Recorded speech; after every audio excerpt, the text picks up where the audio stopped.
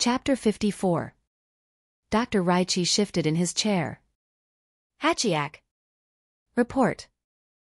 +++ energy signature detected, location, Alfheim. Match record, Nemia. Proceeding to intercept +++. Excellent. ETA? +++1.75 standard days +++. He nodded, closing the transmission. A soft exhalation produced a cloud of steam in the cold air of his central chamber. I will never forgive the Scions for what they did to us, even if God does. 224. Gohan was currently doing push-ups in his quarters in Citadel. 225. Come on Videl, why do you always make me do this? I've got to get back to writing. Because if I let you do your own thing, you never train, she snapped. You can't just assume that your natural power will always carry you through, you need to keep your skill and stamina up. Come on 250, then you're done. Faye, 226. He grumbled. Gohan. Dari, the nervous older speaker, materialized in the doorway. Come quickly. Gohan stood up, looking at the new arrival. What's the problem? Some kind of large creature has landed a few miles from here. It ignored all attempts to communicate, marching straight towards Citadel. When we used a platoon of drones to block its path, it just trampled over them. It looks like it has hostile intentions, and it's incredibly strong. Videl nodded, understanding. So your government or whatever want Gohan to stop it? Dari grimaced. Not exactly, it's more of a personal request. The Council is still undertaking a preliminary meeting to assess threat levels and vote on the necessity of an emergency committee. He rolled his eyes as he continued. The emergency committee would then elect an emergency action leader, whose job it would be to give orders in the crisis. Well, not exactly orders, as each one would be subject to a review, council discussion, and citywide vote. And this would take, she asked. Well, they've never actually had to do it yet, neither of our two violent encounters in recent history have lasted long enough, but I'd guess anywhere from a day to a month. As I've said many times, bureaucracy.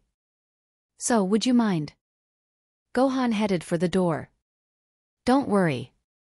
You're pretty sensible, the Gordian knot solution. The what? Earth saying don't worry. Actually, I don't understand it either. Videl admitted. Read a history book sometime. I'm going to fight a thing. See ya. Despite this closing statement, his three traveling companions accompanied him, partly out of curiosity, partly out of boredom. It stood easily twice Gohan's height or more, an organic-looking machine sporting red panels and casings on its torso, head and limbs, a more pinkish color beneath. Green gem-like objects gleamed on its forehead, chest, forearms and knuckles. Scanning ID match Scion +++. The machine's gaze swept from Gohan to his companions. Unknown +++. Gohan walked confidently up to it, folding his arms. What do you want? Why'd you attack those drones, and what's your intention here? It carried on walking, stopping inches away and staring down at him blankly. Wonder how strong this thing is, just like the androids, I can't sense any ki. At some silent signal, the gems began to glow with an angry, burning emerald light. Gohan gasped, staggering back as if dealt a physical blow, as its power core flared to life. Whoa! I take it back, this ki, it's even greater than. With speed he couldn't follow, its fist lashed out, catching him on the head and knocking him out instantly. Broly! Frieza grimaced. Did you see that? It's fast. Be on your guard. Zarbon muttered. That energy just appeared out of nowhere. Slowly its head turned. Its gaze locked on them. Secondary threat identified neutralize this is delicious. Goku downed another mouthful of soup. This tastes like the fish my grandpa used to make when I was a kid. Well, it should. Chi-Chi grinned, spooning a serving into her bowl. It is the same fish. But it's huge and carnivorous. He mumbled. And it only lives in one lake up the mountain. How'd you? Hiked up the mountain and killed it with my own 2 hands. Goku beamed. I love you, you know that? You'd better. The things I do, a ringing came from the other room. A few seconds later she returned with the phone. It's for you, Bulma. Eh?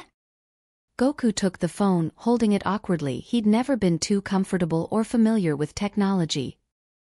Hey, Bulma. What is it? You'd better come quick. There was a tension behind her words. You're not gonna like this. Goku walked into Capsule Corp to see a projector and screen already set up in the living room. What's all this? Bulma pressed a button on a remote. Received a transmission broadcast all around the galaxy. Just watch. The screen flickered to life, immediately showing a disturbing image, a decapitated Namekian head stuck on a pole, which someone more aware of galactic current affairs would identify as Lord Slug. I trust one have your attention, a raspy voice spoke. The image zoomed out to show a sinister-looking, blue-gray face. Visible veins snaked up and down the forehead. One red eye, one white, both blank and pupilless. A bushy mane of hair around the shoulders, but the top of the head was bald and a large mustache draped down the chin. Now, if there are any Scions watching, I advise you not to disregard this message. It may be a matter of life or death. Observe. He indicated to his right, and the camera swung around to show 3 figures standing behind him, Gohan, Paragus, and a third Goku didn't recognize, short and wearing traditional Scion armor.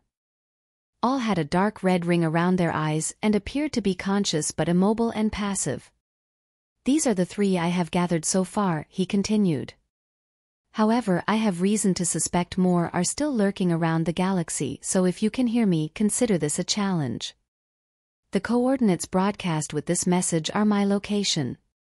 If you wish to attempt to rescue these 3, if you relish a call to battle, or if you simply desire to finish what you started all those years ago, I am waiting.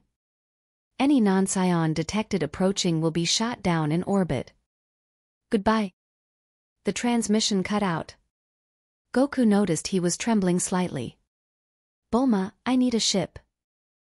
Gotcha. I know you guys, I always have a spare lying around. It's actually been pretty easy replicating the one we used to go to Namek. Not now, all right? I'm going. Tilkiki. Are you mad? She'll bite my head off. Goodbye, Bulma. He strode out of the room, forcing himself not to scream in frustration. He's what? Bulma winced as the phone shook with Chi-Chi's furious shout. He left a few minutes ago. Sazi. You have to admit he has a good reason. Well, just tell him he'd better bring our boy home safe or I'll kick his ass from here to next week, you hear me? Loud and clear, sadly. Nail entered the room just as Bulma put the phone down. Am I going crazy or was Goku just here? Yeah, but he's kind of in space now. Long story. Bulma shrugged. Nail sighed. Perfect timing. I'd just detected some weird key spike in the north. I was going to ask him to help me investigate. Are there any other fighters around? Yamcha's here, I think. I'll call Tien and Krillin if you want, though. Tell them where you're headed. Thanks. He headed back outside. Hey! Yamcha. What's that? You're going? Launch asked as Kaioshin finished relaying the message to her and Tien. Yeah. Dean nodded. I'm sure Nail and Bulma wouldn't ask something like this if it wasn't serious. It could be dangerous, so I'm going to ask you two to stay here. Launch frowned. Yamcha's going. Silence for several seconds. Dean sighed. Yeah, point taken. Kaioshin, do you mind staying and watching break? Can't really take her along. Okay. Kaioshin smiled. I'm not really that keen on fighting anyway. You guys be careful. Sure. Launch handed break to Kaioshin and immediately the baby started protesting loudly. Hey, calm down. It's not like it's a total stranger. The crying continued. Ugh, come on. Shoo, quiet now, it's okay. Wah, triple HHH. In a burst of light, Break's hair turned golden and stood up on end. A wave of destructive force rolled out from her body, hurling Kaioshin across the room, Break landing heavily on the floor but not appearing to be affected. Tien scratched his head. Is that supposed to happen? I mean at such a young age. Launch shrugged, picking the struggling baby up and sitting on a nearby chair. The future Break did warn us it happened early with her, that unstable genetic combination. Well, I guess I'm staying here. Go get him. Right. I should get going. Tien turned and flew out of the doorway into the cold morning air. Are you gonna be okay? Kaioshin asked Launch. I mean, even a baby Super Saiyan must be pretty strong. True. Launch growled as she wrestled with Break, trying to keep her still. But she doesn't know how to use her strength at all, and besides, Kaioshin ×2. A red aura enveloped her and she felt new strength surge into her muscles, finally letting her hold Break easily. There. That's better. Now quit your whining and go to sleep already. I swear, next time I'm just going to leave you here and go punch someone. Precisely 46.5 hours later.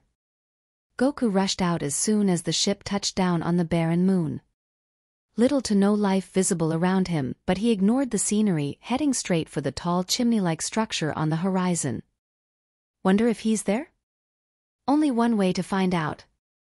It certainly seemed so. He began to sense some key signatures as he approached, but most of them were strangely hazy, as if something was partially blocking them. He guessed those were inside. Still, seems like there's one out here, and it's familiar. Wait, that couldn't be, could it? He landed next to the building, standing a few meters behind a depressingly familiar figure. Kakarot. Vegeta turned around, smirking at him. I see you've finally decided to grace me with your presence. Where's your slightly less moronic brother? He's dead. My condolences. I'm sorry someone else beat me to it. I hope I won't be denied the same with you. Vegeta wore a heavily customized suit of battle armor, with the shoulder and leg guards removed. They always seemed to get snapped off in battle anyway, or so he'd reasoned. That's your brat he's got a hold of, isn't it? What's it to you? Goku said tersely. You're just here for the fight, aren't you? Actually, no. Vegeta frowned. Much as it pains me to say it, there is someone I care about enough to come to their rescue. What's this? He cares for somebody? Goku shook his head. Who are you, and what have you done with Vegeta? Very funny, Kakarot. But I could never bring myself to abandon my brother, Tarbal. Oh. So that's who the third guy was. Say, he did look a bit like you. How come he survived when Frieza blew up our home planet? You really are ignorant. Tarbal was banished to the outer reaches of the galaxy for his cowardice, low power, and unwillingness to fight. In other words, not a true Saiyan at all. Vegeta pointed at the screen on the front of the building, which portrayed a video feed of the 3 captive Saiyans. What I'd like to know is what that worm Paragus is doing here. You know him? Goku shrugged. Far as I know, his son Broly saved him. Broly was the legendary Super Saiyan, which basically means he was born with a naturally huge power. Gohan killed him though. Incorrect. The voice, belonging to the man from the transmission, emanated from the tower. What? No. Goku looked up at the source of the sound. I saw it happen. There's no way he could have survived. Then you are mistaken, the voice continued. Because I am detecting the energy signal of the Saiyan Broly rapidly approaching his planet. He is in a large cargo freighter. Pause. Judging by the velocity and approach vector of said vehicle, I do not believe that he knows how to fly it. Projected impact zone, 3 kilometers east. Stand by. At this point, a low humming noise became audible and the two scions looked up to see a slowly growing light in the sky. Eventually it formed itself into an elongated oval shape, a common cargo ship model. As predicted, it did not land so much as plummet, meeting the ground edgeways with a satisfyingly thunderous impact, before suddenly exploding and nearly deafening them. "He's right," Goku said quietly. "I can sense him from here." Broly survived. "Well, who cares?" Vegeta grunted. "What's the big deal with this Broly anyway? What's a legendary Super Saiyan? Isn't the Super Saiyan legendary anyway?" Broly was born with the power. It's a sort of hidden genetic switch in Saiyan DNA. He didn't have to work for Super Saiyan like we did. And it gives him access to a higher form, which is what we call the legendary form. They both transformed to the first level of Super Saiyan as they felt, then eventually saw Broly's approach. He landed in front of them, smirking slightly. "Well, it's been a long time." He chuckled. "How did you survive?" Goku snapped. "Gohan killed you. He blasted you right out into space." "Well, he should have tried harder," Broly snorted. "I've always been a survivor. I floated in space I don't know how long, only kept alive by my unconscious power, the same power that saved me when Frieza tried to destroy us. Finally a ship picked me up, recognized I was a Saiyan, and their captain decided to drop me here on the way to their destination. They were too kind-hearted for their own good. That's what's left of their ship back there." He paused. "So the Tuffle in there has my father?" Vegeta nodded. "Right. You're here to save him? From Kakarote's description of you, I wouldn't have thought you cared." "I don't, but I'm going to kill the old bastard, and I'll be damned if I let someone else beat me to it." "Hold on," Goku interjected. "What's a Tuffle? Guys?" Vegeta glanced at him, then back at Broly. "Raditz never told you. Typical. Planet Vegeta, named as I was for my father, used to be known as Plant. That was the name the Tuffles gave it. We Scions used to be locked in an unending war with them for control of the planet. Our warriors were much more powerful than theirs, but they were cultured, advanced, masters of technology, whereas we still lived in caves. The war raged on throughout the years, with neither side able to gain an advantage. Finally, a full moon, a rare event on our homeworld, caused our entire race to transform into Oazaris, and we wiped them out. After renaming the planet after my father, the king who'd led us to victory, we quickly adapted to the Tuffle's technology. Unfortunately, it was not long after that we were enslaved by Frieza." "Right."